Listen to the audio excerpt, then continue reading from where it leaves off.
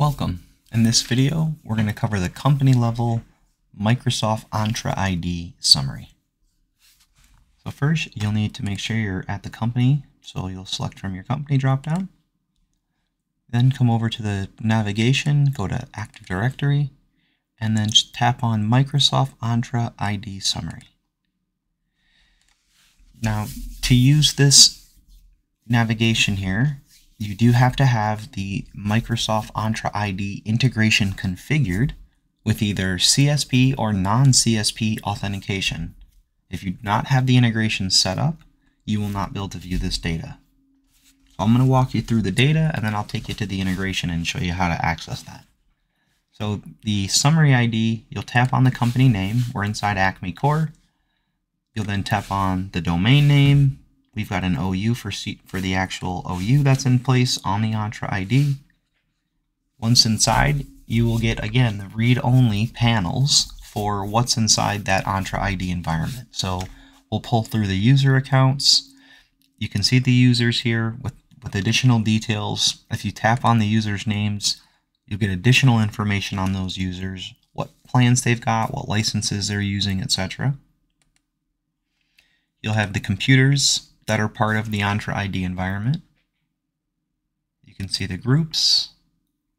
So again, any of the groups that are part of the environments. If you tap down to the groups, you can again see additional details on what's inside of those groups, what services and statuses are enabled, and any licenses provisioned. We've got licensing information here, what's being consumed by that tenant. So we'll give you the license name, the consumed units, and the status of some of the locked out permissions. Logs coming from Active Directory. Again, you can see all the logs grouped here. If you tap into the display names of those logs, we'll give you additional parameter details around what we collected from the logs, where they were pulled from, that kind of information. And then, of course, the roles that are found within the Active Directory or Entra ID environment. Again, if you tap on any of the display names, this is going to give you who's part of those roles within the environment. So you can drill down to see who's part of what. And that's basically your Entra ID summary walkthrough. Just meant to give you a quick dive into the detail tables so you can inspect and understand what's in those environments. As I mentioned, you need to have the integrations configured to have this work. So I want to take you guys here real quick to the settings menu where integrations are found. From here, we're going to scroll down under the Microsoft Entra ID. We've got the two tiles here. One's for CSP, one's for non-CSP.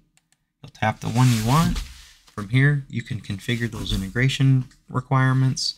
Once you have this information filled in and saved, you need to make sure you go to company mapping and you map your company from Entra ID over to the company within Connect Secure. So you want to make sure that you have your mappings put in place. And if you need information about the setups for any of our integrations, you'll find the little help icons on here that you can always tap to. This will drive you straight to the user documentation on how to set this specific integration up. We've got a couple videos posted on here on how to set this up, along with the walkthrough of the docs. So if you ever get stopped or need help on those integrations, of course, contact our support team. We're always happy to help the partners get this stuff squared away. But this is a requirement in order to use the Entra ID summary section.